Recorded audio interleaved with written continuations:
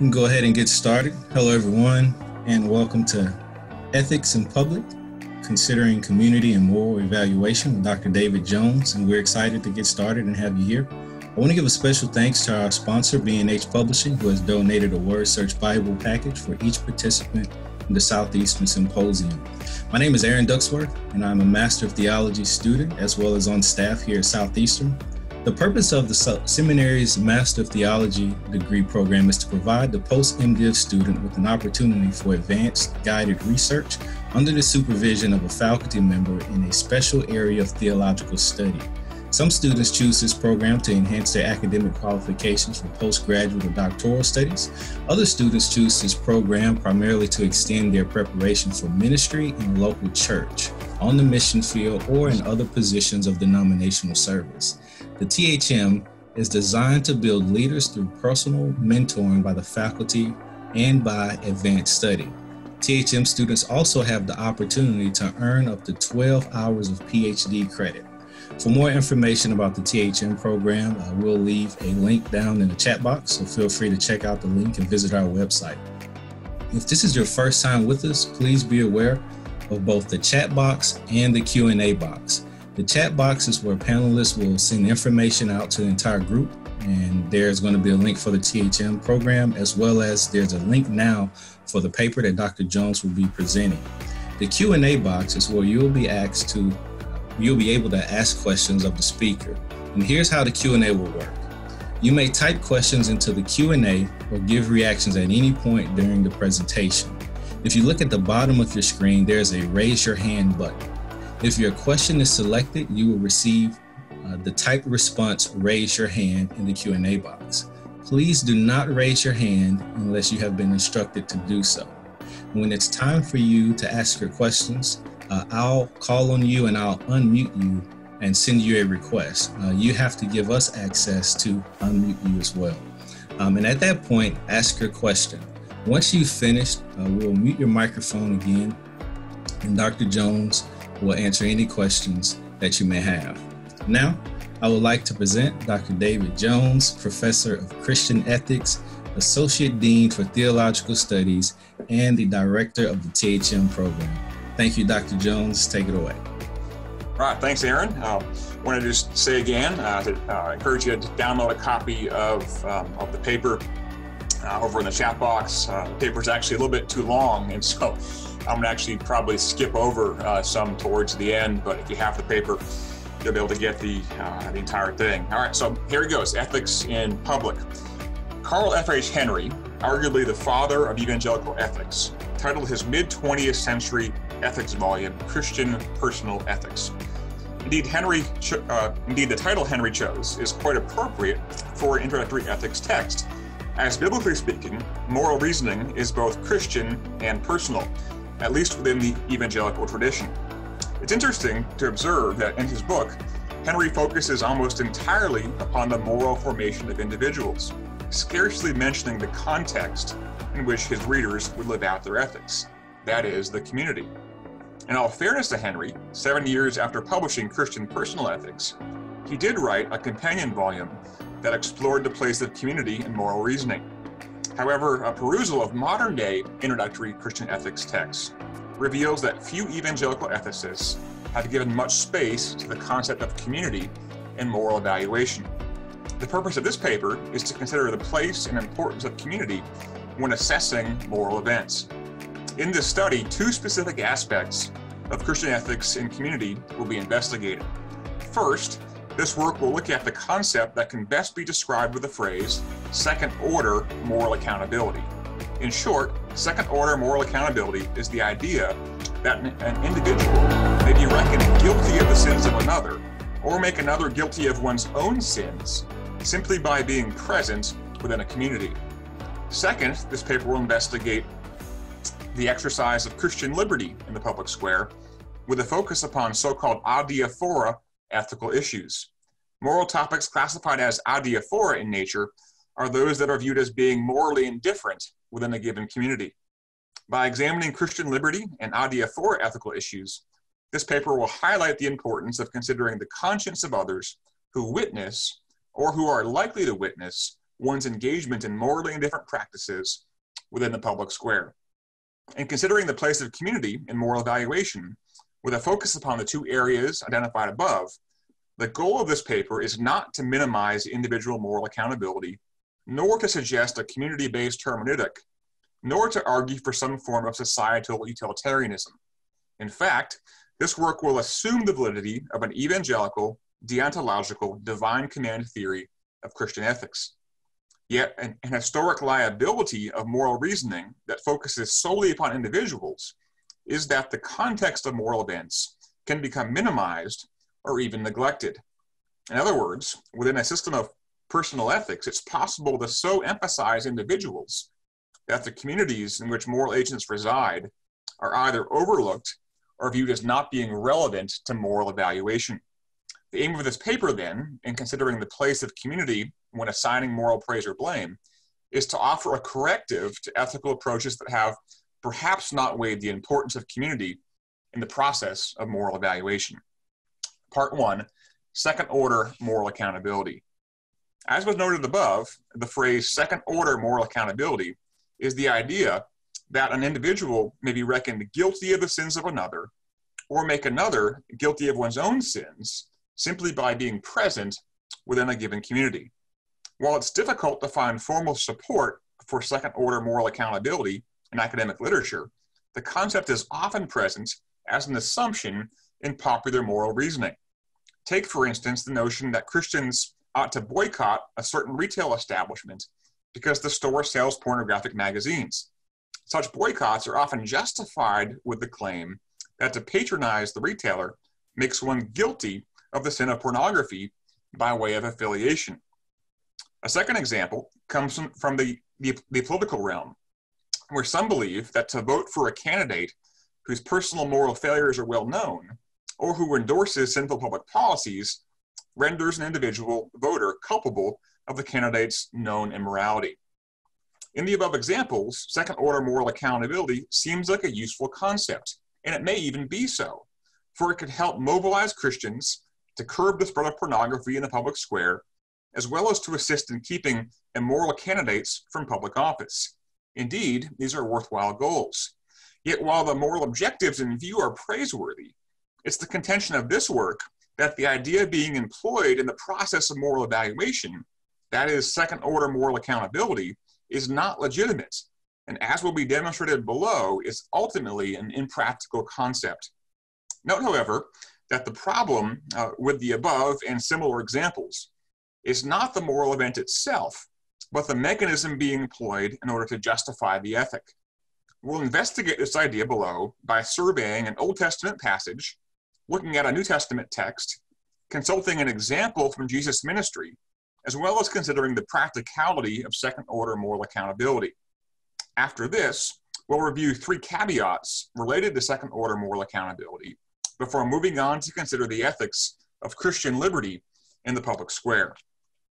First, an Old Testament example, Exodus 20, verses 5 and 6. At first glance, holding the concept of second-order moral accountability up to the light of Scripture may seem to yield support for the idea. One Old Testament passage that appears to affirm the notion is the second commandment of the Decalogue. To elaborate, after stating the second commandment, which prohibits the manufacture and worship of idols, God declared to his people, "For I, the Lord your God, am a jealous God, visiting the iniquity of the fathers upon the children to the 3rd and 4th generations of those who hate me, but showing mercy to thousands, to those who love me and keep my commandments." A cursory reading of this passage could lead one to the conclusion that within a given community, in this case a family, God imputes the moral guilt of one member to others in the clan, visiting the iniquity of a particular family member upon those who are not present, or perhaps even upon those who are not yet born. Further investigation, however, into Old Testament biblical teachings about the dynamics of sin and guilt reveals that this interpretation of the second commandment cannot possibly be correct, for other passages clearly contradict such an understanding. For example, Deuteronomy 24:16 reads, "Fathers shall not be put to death for their children, nor shall children be put to death for their fathers. A person shall be put to death for his own sin." Similarly, the prophet Ezekiel wrote, The soul who sins shall die. The son shall not bear the guilt of the father, nor the father bear the guilt of the son. The righteousness of the righteous shall be upon himself, and the wickedness of the wicked shall be upon himself. Ezekiel 18:20. In light of these citations, as well as other similar passages, it seems clear that the Old Testament does not endorse second-order moral accountability, at least not in the sense in which it's commonly understood. This, however, invites the question, how then are we to understand the generational warning appended to the second commandment? Ricker explains, the text does not say that God holds one's descendant, a son or a grandson, personally responsible for his father's sins. Nor does this text say that the generational extension of punishment has anything to do with the legal administration of justice. But the text does hold out the threat that one's descendants may suffer for their parents' sin. In other words, in the second commandment, God reminds his people of the fact that sin is never just personal. That is, it always affects others, especially those to whom one is closest. In sum, then, while the second commandment does not teach second-order moral accountability, as we assess moral events in the public square, we must keep in mind the multi-generational effects of individual sins upon the community. A New Testament example, 2 John verses 10 and 11. A New Testament scriptural text we'll consider that relates to the idea of second-order moral accountability is 2 John 10 and 11. The short book of 2 John was written by the Apostle John in order to warn a particular church about false teachers who were traveling in their area. Specifically, John wrote to exhort believers in this church to not show hospitality to the itinerant heretics should they appear in their community.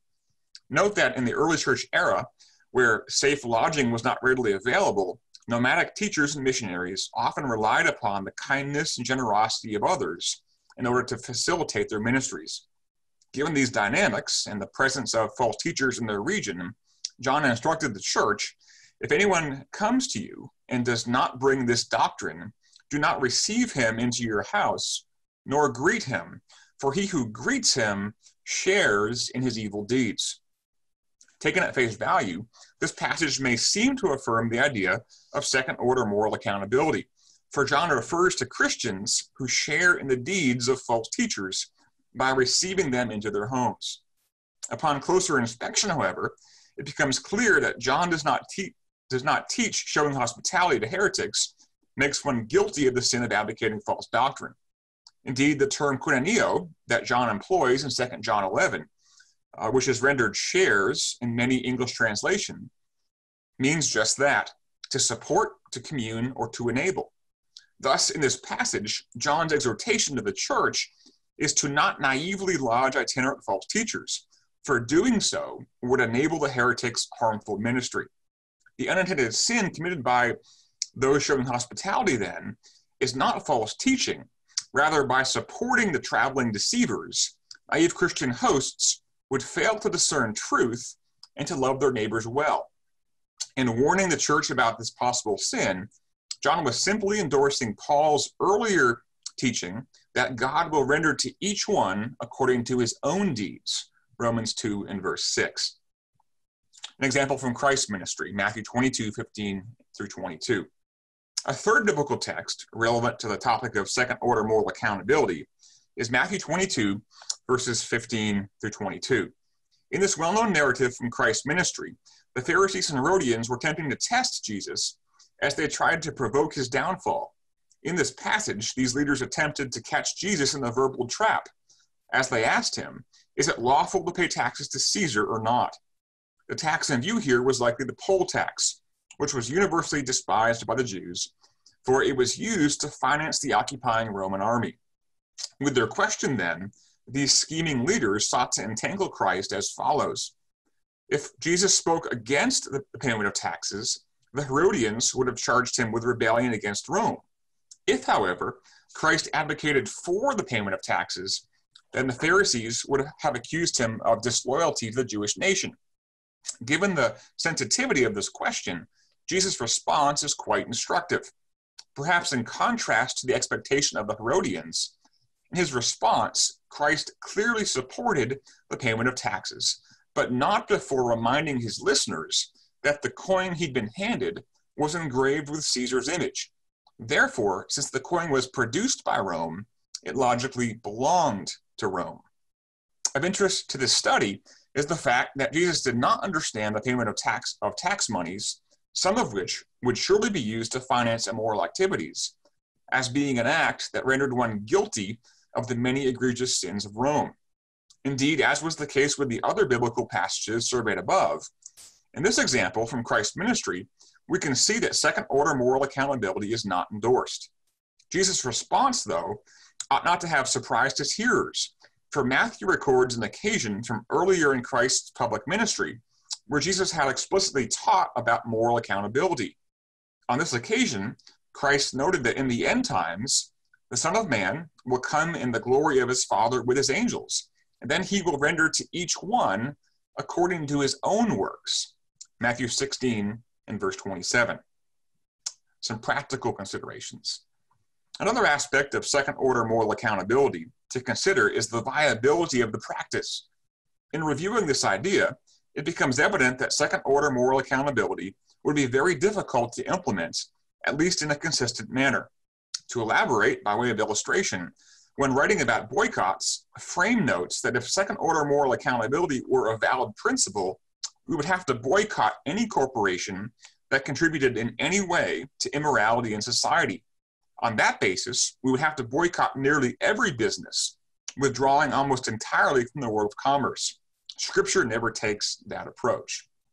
In fact, contrary to the notion of withdrawing from society, Paul instructed the Corinthian church that they were to associate with sinners in the public square. As he noted, I wrote to you in my epistle not to keep company with sexually immoral people. Yet I certainly did not mean with the sexually immoral people of this world, or with the covetous, or extortioners, or idolaters. Then you would need to go out of the world. 1 Corinthians 5, verses 9 and 10. Clearly, Paul was not an advocate of second-order moral accountability. Now, some caveats, 3 caveats that relate to the above teaching. From the biblical passages considered above, it seems clear that second-order moral accountability is not taught in Scripture, at least not in an isolated practice. Furthermore, even if it were a valid concept, second-order moral accountability would nearly be impossible to implement with consistency. These facts notwithstanding, 3 caveats are in order. First, we must not confuse second-order moral accountability with the error of influencing, manipulating, or persuading another person to commit a sin. In other words, just because each one will be held accountable for his own sin does not mean that it's permissible to influence another person to commit a sin intentionally or otherwise. In such cases, the one who inspires transgression may not be guilty of the sin of the one who has been influenced, yet the enabler is guilty of his own sin, which at a minimum would include a lack of neighbor love. Observe that Jesus identified love of neighbor as the second greatest commandment. Therefore, the one who fails to properly love his neighbor is guilty of great sin. Another caveat related to second-order moral accountability is the concept of the corporate nature of sin. In short, awareness of the corporate nature of sin is the realization that we live in a fallen world. We're surrounded by those who are predisposed towards sin, and we ourselves are great sinners. Therefore, even though second-order moral accountability is not a valid concept in regard to guilt, we must acknowledge that our entire context is biased towards sin. Said differently, because the world is sloped towards sin, the community oftentimes carries us in that direction. The danger in failing to acknowledge this is that it may lead one to view sin as normative. Yet a recognition of the corporate nature of sin will position us to better see our own sin, the sins of others, as well as the impact of sin upon the world, including its cultures and structures. Such an awareness will enable us to effectively confront sin, wherever it may be found. By way of example, note that when the prophet Isaiah appeared before God, prior to presenting his prayer request, he acknowledged, "Woe is me, for I am a man of unclean lips, and I dwell in the midst of a people of unclean lips." Isaiah 6, verse 5. A third caveat related to the concept of second-order moral accountability is the doctrine of original sin, which is sometimes referred to as inherited sin. The passage most often cited in support of this doctrine is Romans 5, verses 12 through 19. In this passage, Paul teaches, just as through one man sin entered the world, and death through sin, thus death spread to all men because all sinned, Romans 5:12. In reference to this verse, Grudem explains original sin as follows. When Adam sinned, God thought of all who would descend from Adam as sinners. Though we did not yet exist, God, looking into the future, began thinking of us as those who were guilty like Adam. At first glance, the idea of original sin seems to support the concept of second-order moral accountability. Note, however, this doctrine does not teach that all men are guilty of Adam's sin. Rather, this doctrine holds that all men sinned in Adam, whether it be with Adam as our federal head or through Adam as our progenitor. Therefore, original sin teaches that man is held guilty for his own sin in Adam. Grudem explains, original sin is original and that it comes from Adam, and it is also original in that we have it from the beginning of our existence as persons, but it is still our sin, not Adam's sin, that is meant. Part 2, Christian liberty in the public square. A second important topic that relates to the ethics in the public square is the exercise of Christian liberty. Christian liberty is the idea that there is a degree of freedom in the application, but not the content of God's moral law as it is applied in one's life. This teaching relates to practices that are not explicitly prohibited or specifically allowed in the Bible. Thus, Christian liberty may include activities in which believers are free to engage, or it may entail practices from which believers are free to abstain. Examples of area where this teaching has been invoked in the past include consuming alcohol, worship practices, music styles, games of chance, military service, places of employment, matters of commerce, eating practices, the observance of special days, and the like. In each of these areas, Christians have historically agreed that there is a degree of freedom in how the unchanging moral law of God is applied. As we'll explore in the discussion that follows, the exercise of Christian liberty in the public square is not subjective. Rather, it's governed by several important objective factors. Oftentimes, theologians will refer to practices that fall under the umbrella of Christian liberty as adiaphora issues. The term adiaphora literally means things indifferent. Thus, activities related to Christian liberty are commonly understood to be morally indifferent in nature. Out of convention, we'll use the phrase adiaphora issues in the discussion that follows. However, we should take note that this term is actually a misnomer, for in reality, there are no morally indifferent practices. As I've argued elsewhere, every volitional ethical event is either moral or immoral. This is why Paul instructs the believers in Colossae, whatever you do, in word or deed, do everything in the name of the Lord Jesus, giving thanks to God the Father through him. Colossians 3, verse 17.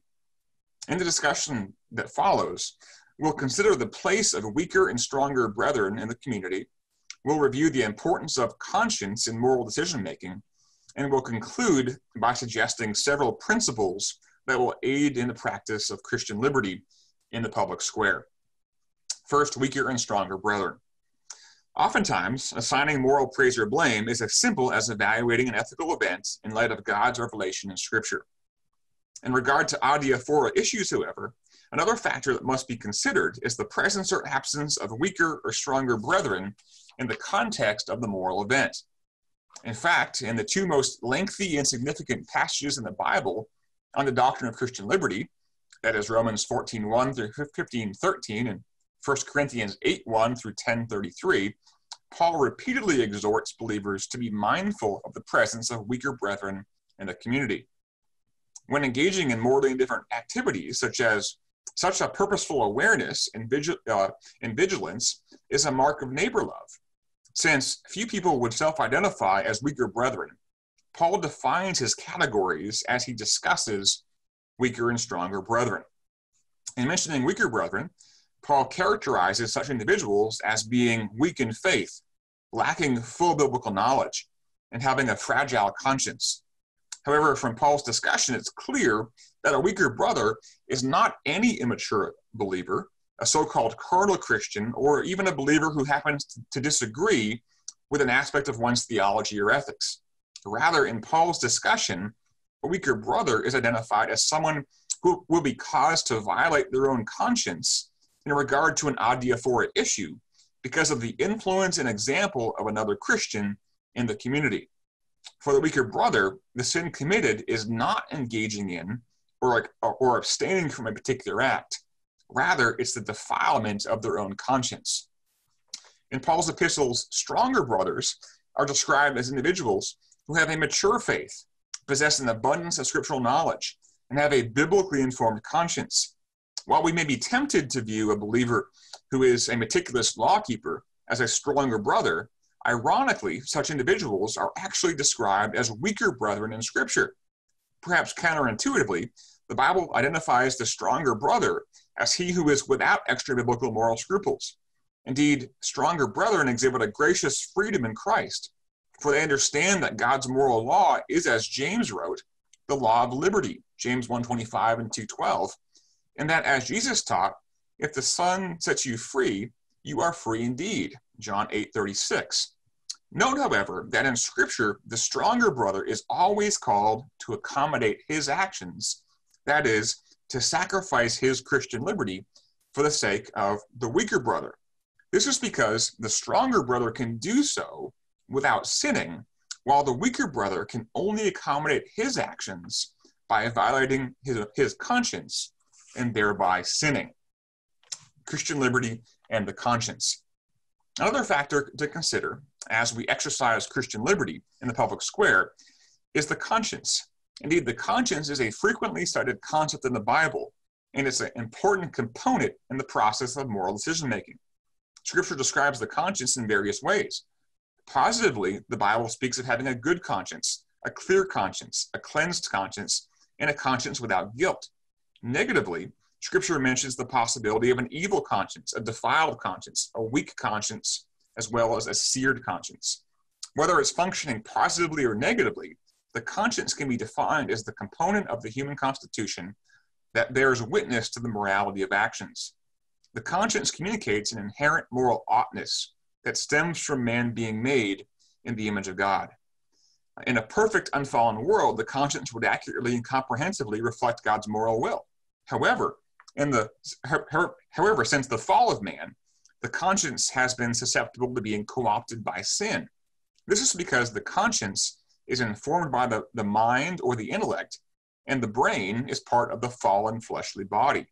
While believers receive a new nature, a new immaterial nature, at the moment of conversion, they must wait for a new material body until their resurrection at the return of Christ. Consequently, prior to their glorification, Christians must wrestle with the sinful flesh, which includes the mind. Additionally, the conscience is continually being conditioned by one's own experiences, which are oftentimes sinful in the context of the fallen world. The fact that the conscience can be misled by the fallen mind and misaligned on account of sinful experiences means that it's possible for one's conscience to be wrong. In Pauline terminology, an individual whose conscience has been misinformed or is as yet uninformed in regard to an adiaphora issue is a weaker brother. Concerning morally indifferent practices, when a stronger brother causes a weaker brother to violate his own conscience, even though the weaker brother's conscience may be incorrect, it is a sinful act. In such cases, the stronger brother, in effect, encourages the weaker brother to disregard his conscience. This is wrong, for in regard to non-morally indifferent practices, the weaker brother needs to follow his conscience. The possibility of this phenomena highlights the need for all believers to be aware of the presence of weaker brethren in the community. Moreover, Christians must be continually filling, training, and programming, or perhaps reprogramming their minds with the truth of the Word of God. And for the sake of time, I'm going to skip over some principles of Christian liberty that I give in the next page and a half and skip to the conclusion. This paper has sought to investigate the place and importance of community when assessing moral events. In considering the concept of second-order moral accountability, The argument presented in this work was largely deconstructive in nature, as the survey of selected biblical passages demonstrated the fallacy of second-order moral accountability. In contrast, the review of Christian liberty in the second half of this work was constructive in nature, as this paper sought to highlight the difference between weaker and stronger brethren, to draw attention to the idea of conscience, and to give Christians several objective principles to follow in their exercise of Christian liberty in the public square. And with that, I conclude.